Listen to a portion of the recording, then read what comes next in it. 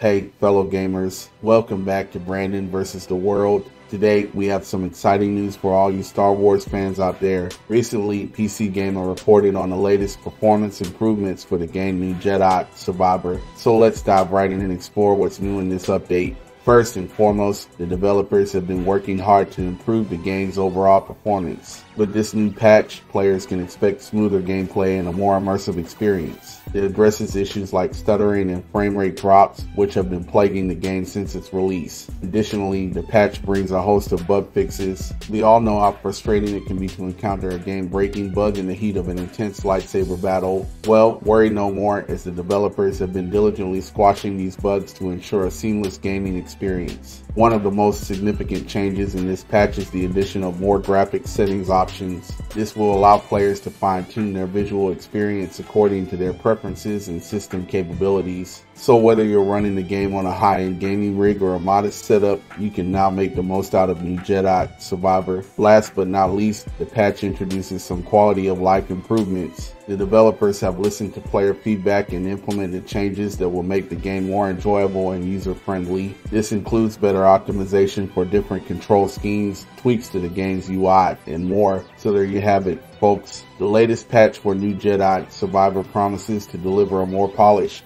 and engaging gaming experience for all you Star Wars enthusiasts. With improved performance, bug fixes, and quality of life improvements, we can't wait to jump back into the game and continue our epic journey in a galaxy far, far away. Make sure you're subscribed to Brandon versus the World to stay updated on all the latest gaming news and reviews. As always, thanks for tuning in, and may the Force be with you